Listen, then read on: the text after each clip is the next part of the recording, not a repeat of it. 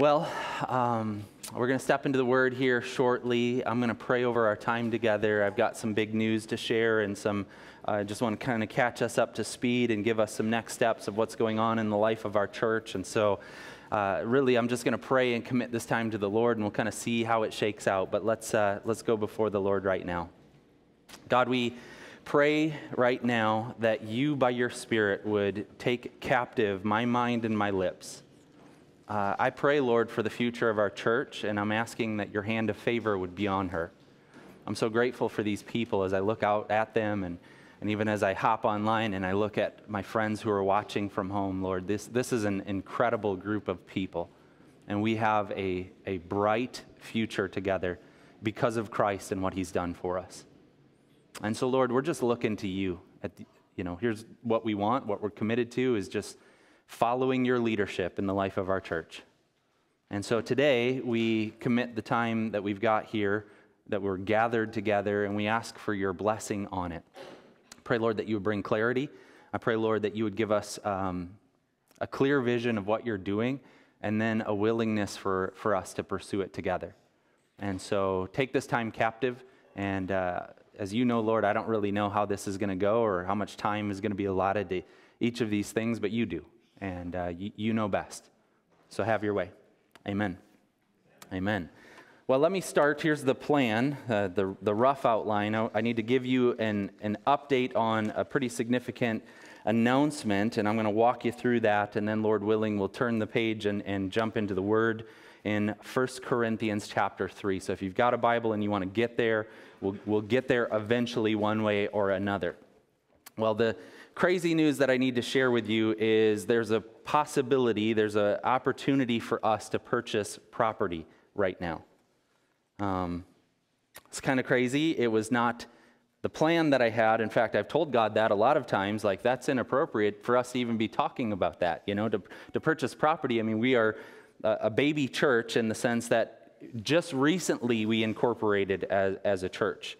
And so for us to even be having this conversation just feels like, God, that's not right. That's not how it's supposed to work. And that's inappropriate. And then it's like, oh, wait, who am I to tell God his timeline or his plan? And so I'm just being honest with you, but there's an opportunity for us to purchase property.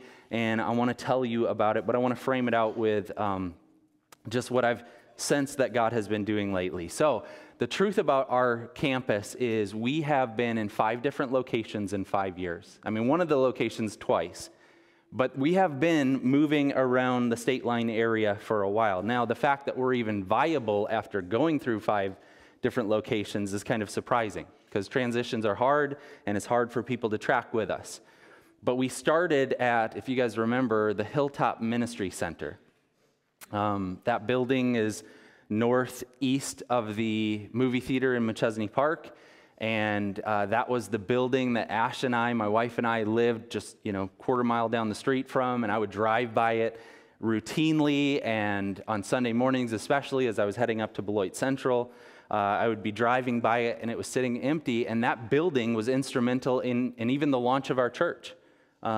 It was a part of the prayer process with God of driving by that building going, God, wouldn't it be wonderful to launch a gospel-centered church in Machesney Park, and maybe we could use a building like this sitting empty to do that?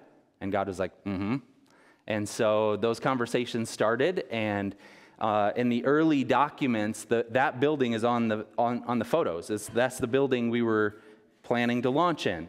And in fact, we did our pre-launch meetings there, our monthly meetings there. We did our weekly Bible studies there as we were kind of gearing up to launch the congregation. And so that was our location. We were excited about it. It was ideal. It was a very serviceable location. But what happened was, in the midst of the launch season, that building was sold.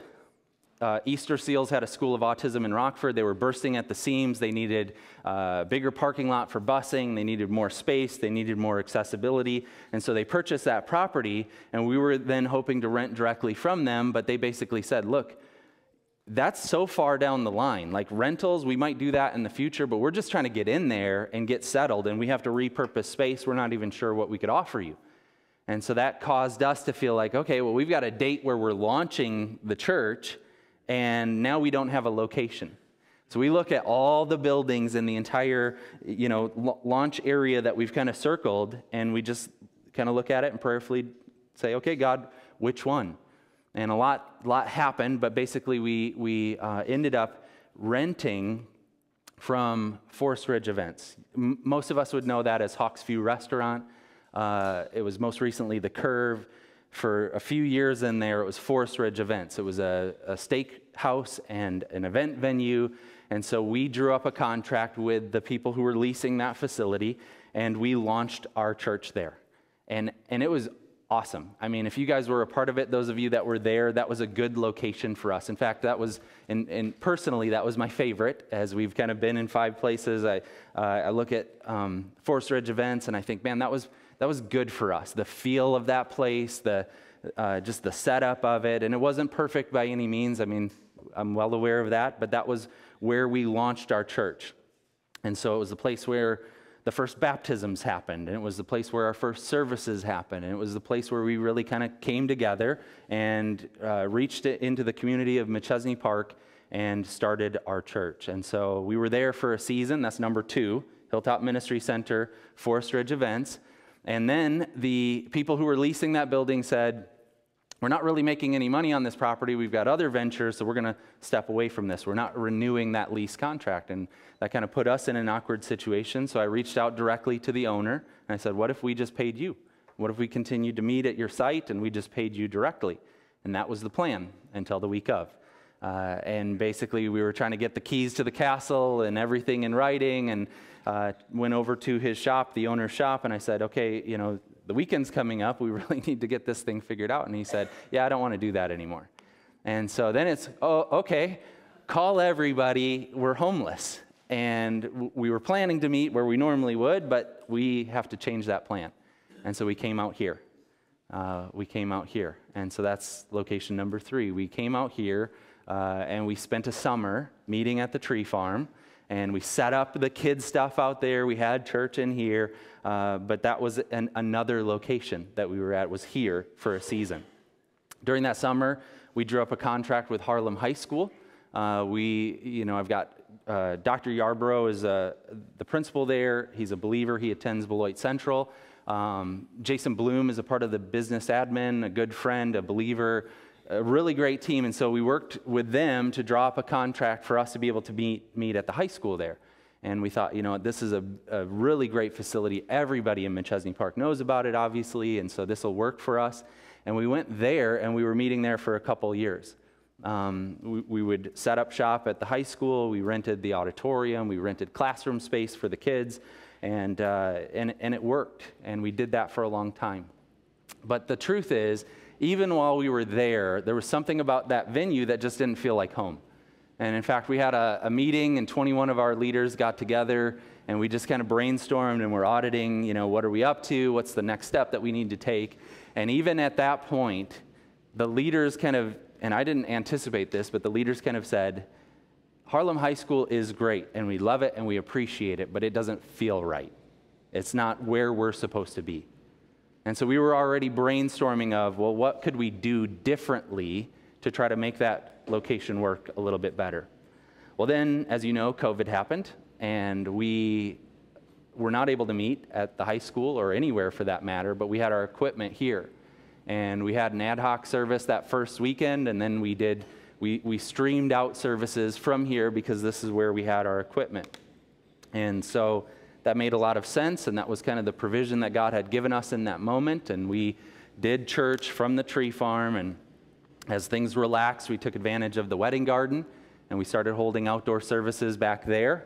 And so people started showing up, and then as things relaxed more, we created 2 venues. We created multiple venues. You could do the drive-in church. You could sit outside with us in the elements, or you could come inside and you could sit inside. And we did different things, and then it relaxed more, and we moved inside. And then because of COVID, the whole tree farm changed their business model for the year. And so the idea of us not being able to be here during the tree season, well, there were some significant adjustments, so we just stayed put. And it just made a lot of sense for us to kind of ride out the experience here, and it has been a tremendous blessing. And as you guys know, the Williams family, my parents, Brad and Ellie, Josh, and everyone who has really bent over backwards to make this work for our church. I mean, we owe them a debt of gratitude we'll never be able to repay.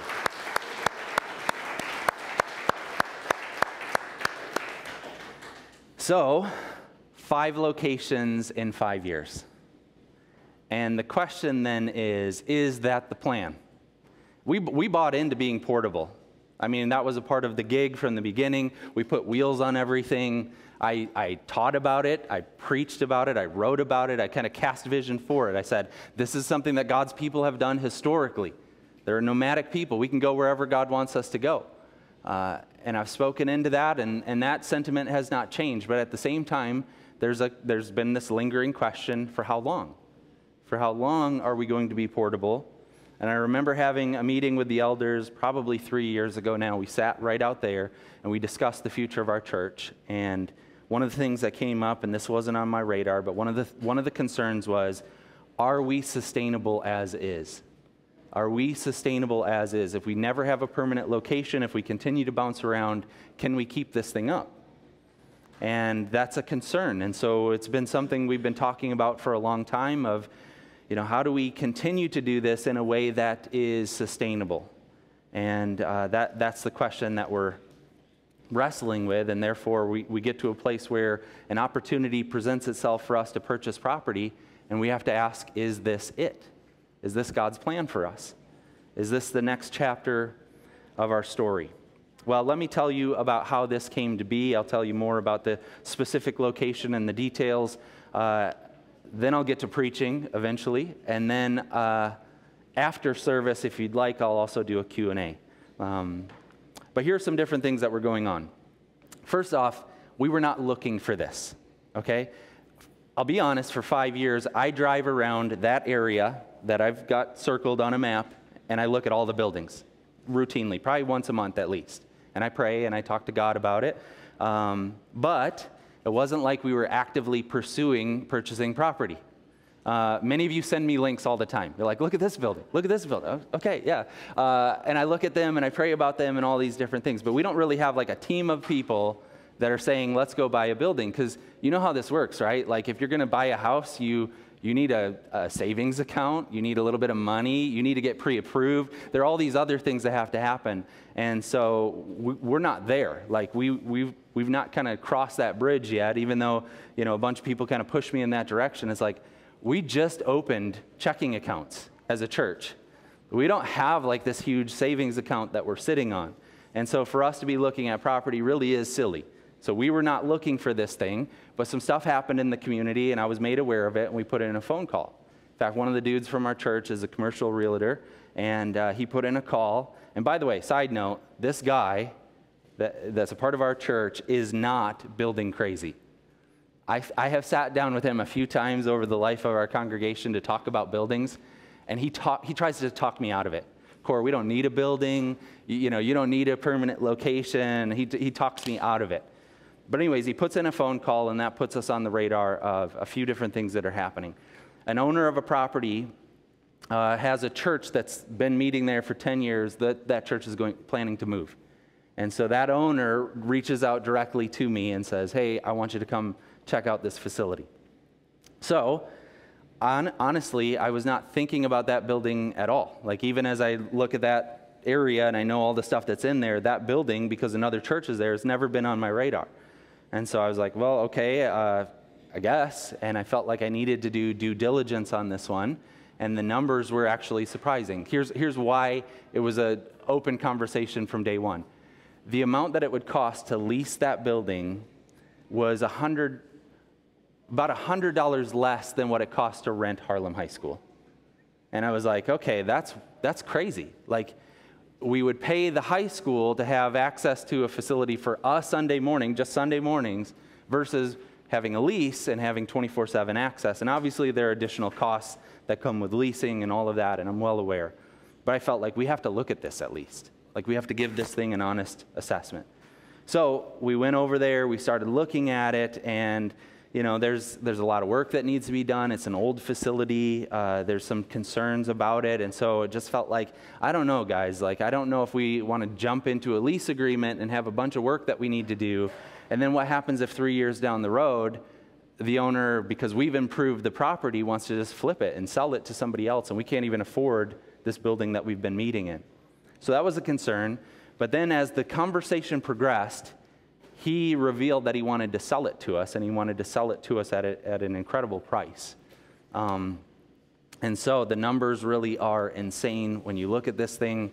Obviously, there's a down payment and everything else, but we're talking about thousands of dollars less than we have paid each month in rent. Like, it's the numbers to me are like, are you sure? Like are we sure that this is how it works? I'm not great at math, so I'm looking at it like that cannot be the case. But the numbers are really, really great. So let me just tell you a bunch of different stories of why I think that God is at work in this. And here's the truth. The way this process has worked was the elders and I, we talked and we said, we're just going to keep taking next steps. And either doors are going to open or they're going to shut, and God's going to make it abundantly clear. But we owe it to the congregation to do our due diligence. So let me just tell you about some of the ways that it feels like doors are opening. First off, I was sitting on my neighbor's deck having a conversation with them, and we're just talking shop and, you know, what's going on this week? And I say, well, it's kind of crazy. I've been over at this building a couple times. We're looking at purchasing a property for the church. I can't even believe we're having this conversation. And he just starts laughing. I'm like, what's funny? And, you know, like, why are you laughing? And he's like, Ryan and Ashley, our other neighbors, were just over last night, and actually Ryan's walking across the street as we're having this conversation. He says, Ryan and Ashley were over last night, and they were talking about that building. And they were saying they think that's the place where Park City Church should be. I invited them into the naming process of our church. We wanted local community members to be a part of it. And so they're talking about our church and specifically about that building. And so I'm like texting my wife, did you tell them something? Like, why are they sitting around thinking about us? But that's what they're doing. They're thinking about us, and they're talking about that building. Ryan comes over. We're having he's talking about it. He's showing me pictures on his phone. And I'm just like, this is so weird.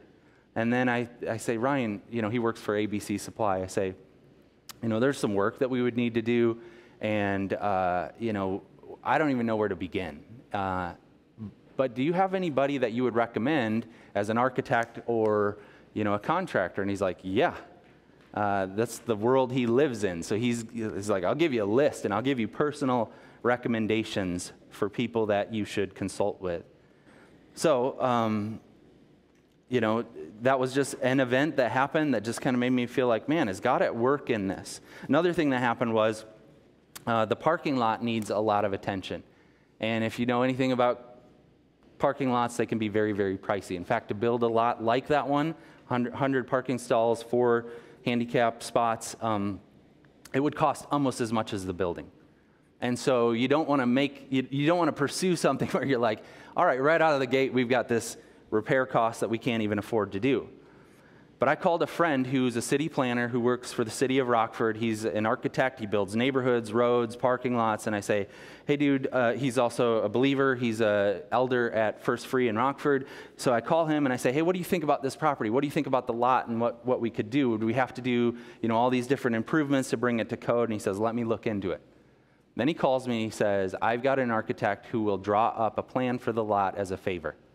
And he said, and I talked to the lady at the Village of Machesney Park, and I looked into the special use permit, and it's actually a pretty good thing for you guys. You would have the opportunity to make these improvements at a very affordable price, and also to be able to do it in different phases. And so I was like, okay, that's kind of crazy, right? That another thing happens where God is connecting dots there. We also have Isaac Smith's dad. He worked, part of his career was working for the Aspen Group. The Aspen Group is a group that all they do is help churches rehab facilities. They're a design and build company. And so Jim Smith is his name, and he has told me over and over again, if you ever get in a situation like I'm describing today, give me a call. It's a good excuse to come visit the grandbaby. And I will come out and I will hang out and I'll walk through buildings and give you my professional opinion on them. Then I had a meeting with a pastor just this week, Crazy. Okay, there was a missionary who came to a church service here at the tree farm a few weeks ago. So I sit down with him, and I'm just talking shop with him, and he goes, you got to meet this pastor in Stillman Valley. And so he connects the dots. I get a call from a pastor in Stillman Valley, says, let's have lunch this week. And so we sit down, and we're just talking about stuff, and I'm telling him about this opportunity, and he's familiar with Roscoe because he lived here for a little bit, and he's familiar with the location. He thinks this is a wonderful opportunity as a church. And then he tells me about this network of churches in the State Line area that are passionate about helping gospel-centered churches get started. And he tells me an example of how they already helped a church in Rockford. And he said, our church did this, another church did this, and we were able to raise a significant amount of money. Now, he was not making me any promises, but the implication was there. He was implying that they would come alongside us in some fashion and help us out with this. Then here's another random thing. I've got this buddy who has a business in Florida, and very successful. He's my age. And we were talking about a month ago, and he says, Cor, I just sold the business. I was like, oh, good. I know you've been wanting to do that. He says, the way it works is I've got 18 months left on this contract with the buyer, and then I can retire. I said, excuse me? You're not even 40 yet. And he's like, yeah, I know. It's crazy. He's like, well, obviously I'm not going to retire. I'm going to do some different things. So we're just talking, and then as I'm sharing with him about the building, he's like, my wife and I want to support that, and we want to invest in that. And so there are lots of different really incredible things that are kind of going on there where I just feel like, is God continuing to open doors? I don't know, but I want you guys to weigh in on that as well. In my devotions, as I spend time in the Word, I've told you guys before, my plan is reading through the one-year Bible. So every day I read an entry, and as all of this is going on, God is speaking to me in His Word. And I just want to share one with you. I meant to bring my prayer journal along with, but I forgot it at home. But one entry, the day after I had been through the facility with some of you, I was in 1 Chronicles chapter 17. And the verse that stood out to me and that I underlined and that I talked to God about was 1 Chronicles 17, verse 9. And God said this, I will provide a place for my people and will plant them so that they can have a home of their own and no longer be disturbed. And I underlined that. I prayed about that. I showed it to my wife, and I said, isn't this strange? And I'm not the kind of person who wants to say, thus saith the Lord. This is what God is up to, guys. Listen to me. I'm just saying, in a very guarded way, here's what God is speaking to me in my own personal time with Him. And it seems to coincide with what's happening in the life of our church.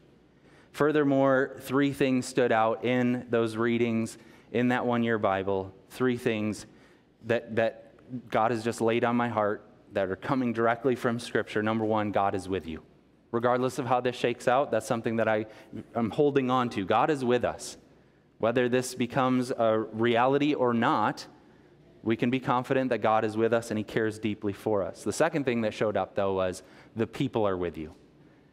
In no way would I want to make a decision like this without consulting with you, the congregation, to be able to say, what do you guys think? And in fact, we'll take a congregational vote on this, but what stood out to me in my daily readings in the Scripture was the people are with you. Here's the third thing, and this is really important too. The third thing that comes from those readings was that the workers are ready. Meaning, this will be a lot of work. This will take not only time and money and energy, but the skill set of many of you. If we're moving toward this building, there are things that we'll have to do, and there will be sweat equity. But God continues to remind me, not only are the people on board, but the workers who are skilled in these things are waiting in the wings for the call. So, for those reasons and more, I feel like we have to continue to pursue this opportunity. Let me give you briefly four things, and then we'll jump into the Word. Here are 4 reasons why we should entertain this opportunity. Number 1, stability. Stability. Moving around is hard. When I was doing youth ministry, we would look at the transitions. How do we keep a kid in elementary school and then get them into a middle school ministry? That transition, we lose kids all the time. And from there, how do you get middle school kids into a high school ministry? And the way we did it while I was leading the charge was, it was the same night. One happened earlier, the other one happened later. Same night, same place, and still kids can't make that transition. And so transitions are really hard, and moving 4 different times, being in 5 different locations. There are people that we have that we have reached along the way that aren't here today because there's an instability about our church. Where are they going to be? Where are they going to be next week? Where are they going to be next year? There's an instability about it. Having a permanent location would give us, as 1 Chronicles says, a home where we will no longer be disturbed. It'll be a place of their own. Secondly, it gives us credibility. One of the things that I've learned about McChesney Park and really northern Illinois over the years is that people assume churches have buildings. As I talk to members of the community, and I tell them about us, and I tell them about our casters, our wheels on the bottom of our equipment, and the fact that we set up and tear down every week, which I think that's a good thing to do. I think that's how churches ought to start. But as I tell members of the community about that, here's their assessment. That's weird. That's weird. In our culture, the expectation is that a church would have a building. And to not have a building is odd. Now, that just is what it is. Like, it's not right or wrong. We just have to recognize the culture that we're dealing with. Most people believe that churches will have buildings, and therefore they look at us with skepticism if we're portable, and they give us credibility if we're permanent. Another reason why we should consider this is equity.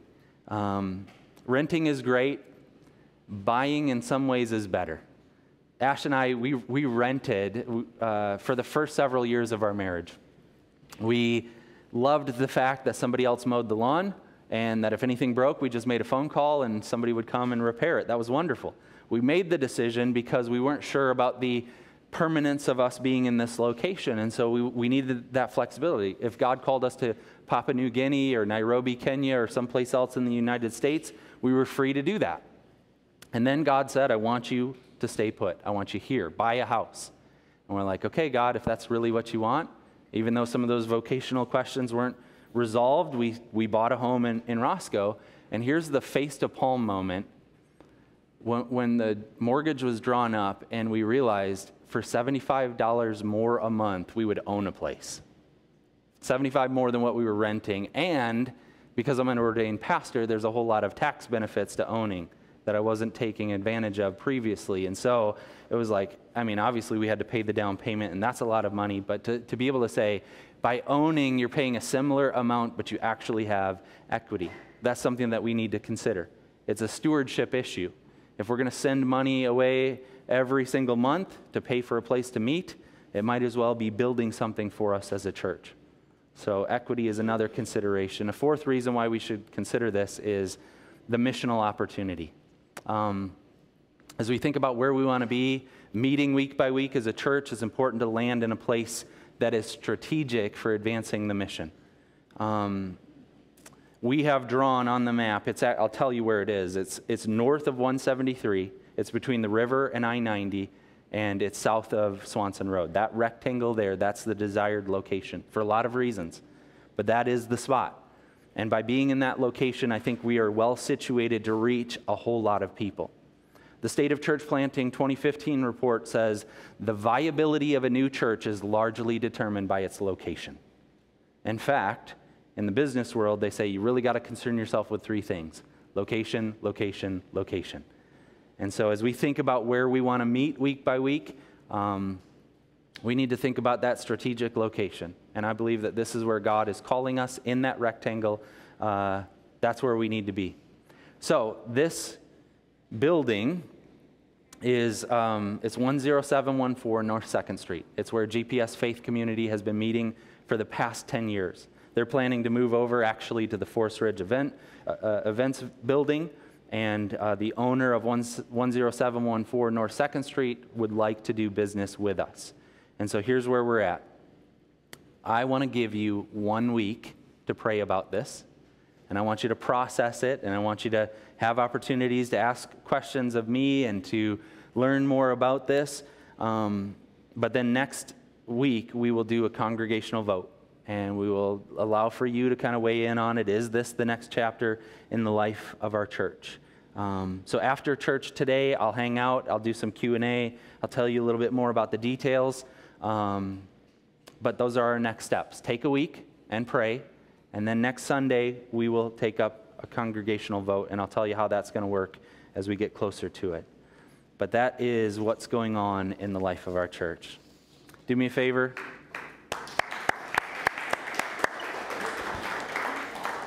Grab your Bibles. 1 Corinthians chapter 3. This is a very important way to frame out the discussion. We need to hear this. This is something that will even help us process what we're going through today and this decision before us. 1 Corinthians chapter 3, I'll read the text, we'll pray, and we'll get to work. This is verses 10 to 17. By the grace God has given me, I laid a foundation as a wise builder, and someone else is building on it. But each one should build with care. For no one can lay any foundation other than the one already laid, which is Jesus Christ. If anyone builds on this foundation using gold, silver, costly stones, wood, hay, or straw, their work will be shown for what it is, because the day will bring it to light. It will be revealed with fire, and the fire will test the quality of each person's work. If what has been built survives, the builder will receive a reward.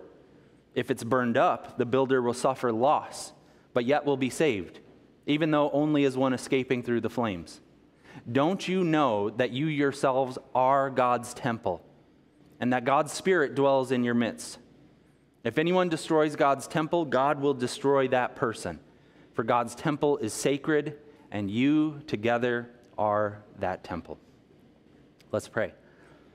Lord, we ask right now, as we're opening your word, that you would please speak to us.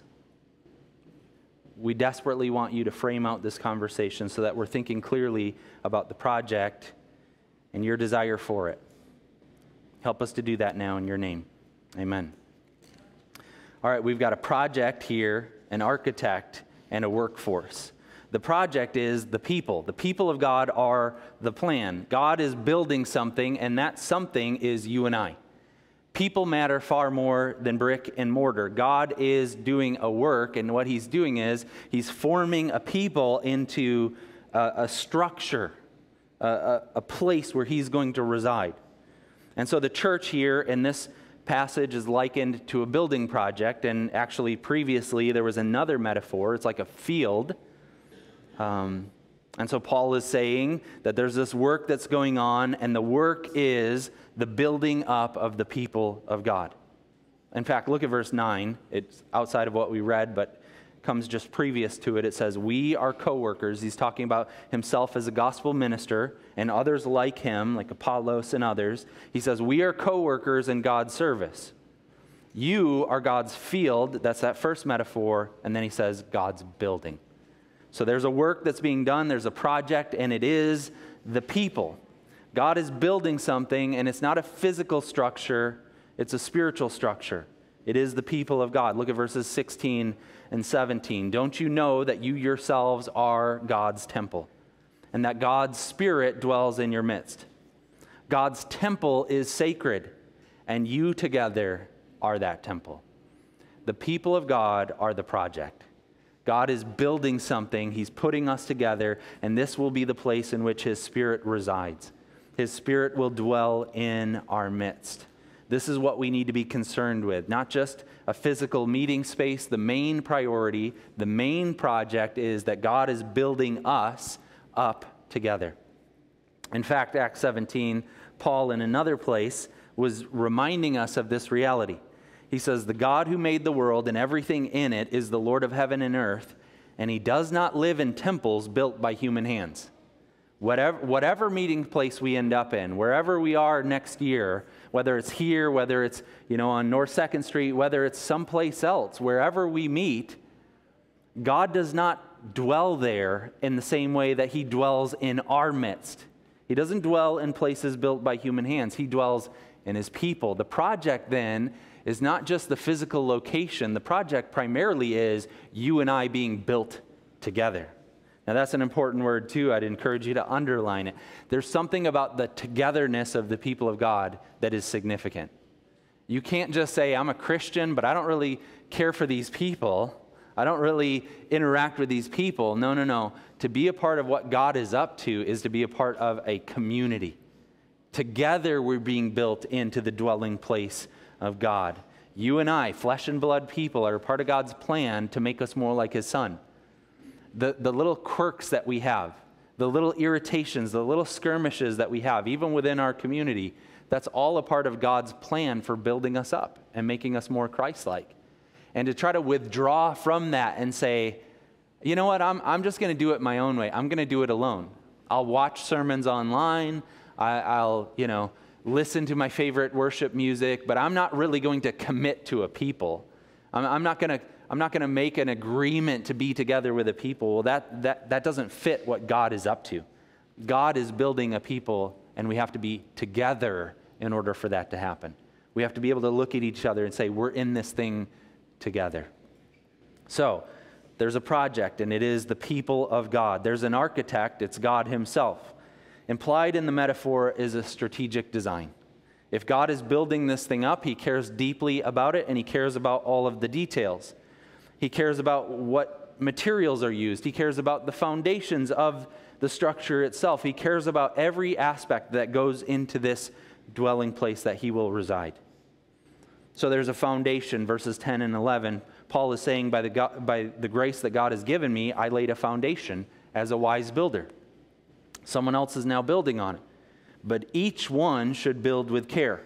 For no one can lay any foundation other than the one already laid, which is Jesus Christ. He's a missionary church planter, so he goes to this location, he preaches the gospel, he lays the foundation. What is the foundation? Jesus Christ. That's the only thing that a church could possibly exist on. He builds this foundation. He builds it as a missionary church planter. He builds it also as an apostle, someone who is an observer of the reality of Jesus Christ. He with that special calling as an apostle, that designation of being an eyewitness observer to these things. So he lays this foundation, and every church is either built on this or it isn't even a church.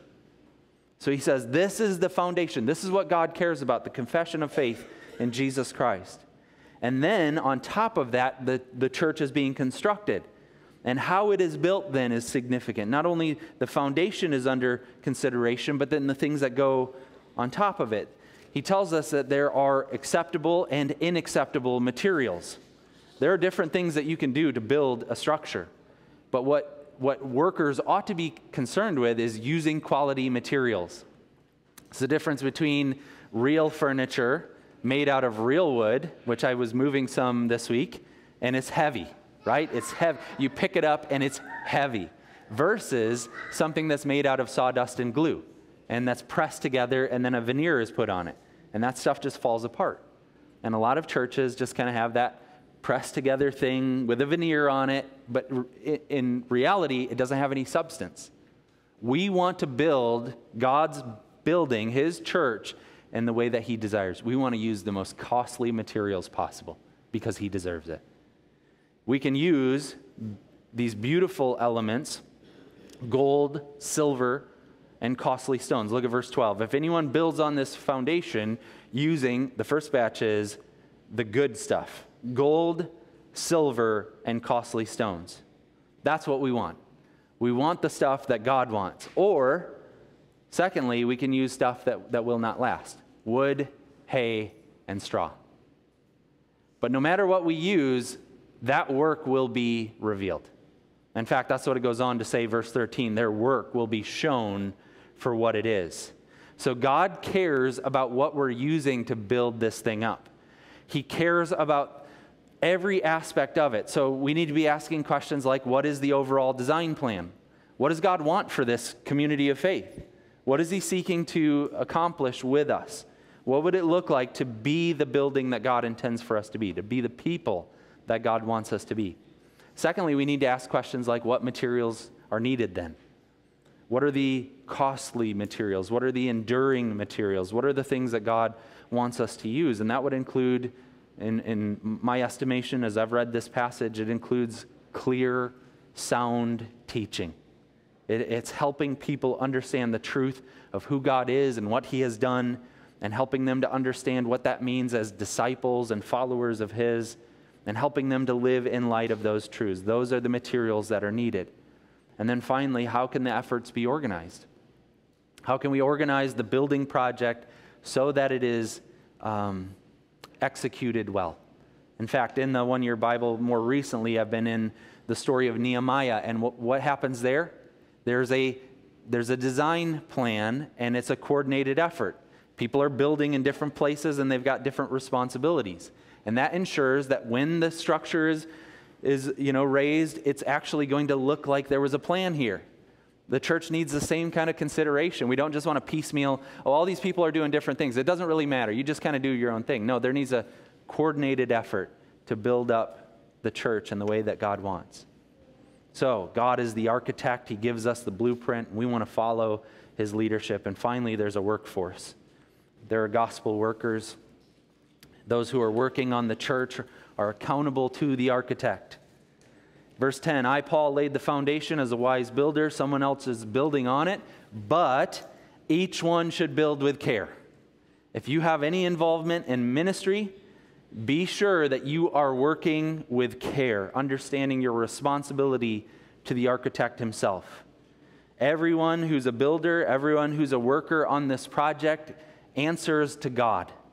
And so as we think about the church and we think about our involvement in her and we think about the ministries that individuals engage in, that you engage in, that I engage in, that whatever it is that we're doing, we need to take care that we're doing it with consideration of God's overall plan. There's accountability for it. There will be a testing, verse 13. Their work will be shown for what it is, because the day will bring it to light. It will be revealed with fire, and the fire will test the quality of each person's work. God one day is going to expose the way that we've worked on the church. He's going to reveal by fire the quality of what we've built. There is a judgment coming. This is not a damning judgment for those who are believers in Christ. There is no condemnation. But if we are lazy or inattentive or cutting corners in the way that we think about the church, that will be exposed. He will show us the deficiencies of our work. At my house, as you walk through it, I'm not much of a carpenter, but I love building stuff. And so you walk through, and at first you're like, that's beautiful. And then you get close, and you look at the seams, and you go, there's a lot of caulk and a lot of paint. That's what God is going to do. He's going to give us a close-up inspection, and we're going to see the quality of the work. Now, if we're faithful, there's a reward. If what he has built survives, the builder will receive a reward. He's going to compensate those who have done their work well.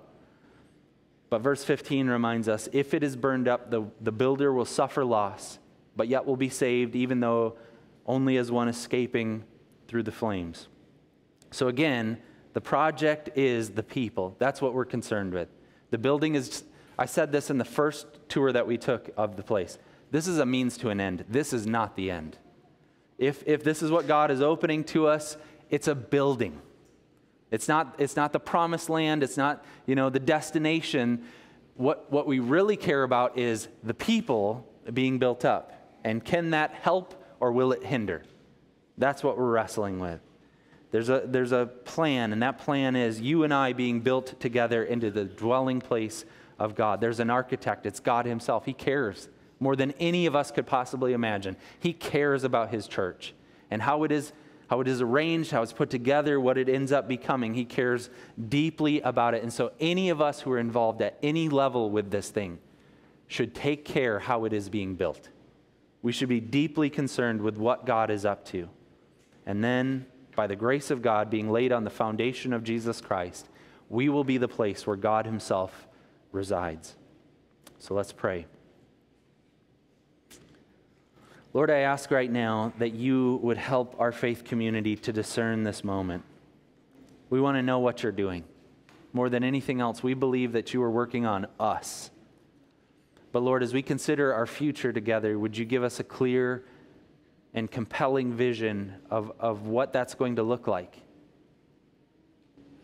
Make it plain for us. Help us to be of one mind on this thing. I know that there are different opinions, that All of us are coming at this thing from different angles. Some of us are hearing about this for the very first time. Lord, over the course of the next week, I'm praying that you would give unity and that you would bring clarity, that it would become obvious of what you are doing, and then give us the faith to walk in obedience. So Lord, this is your church. You care more about her than any of us, or even all of us combined. So would you help us to discern what your plan is for us? In Jesus' name, amen. Amen. Okay.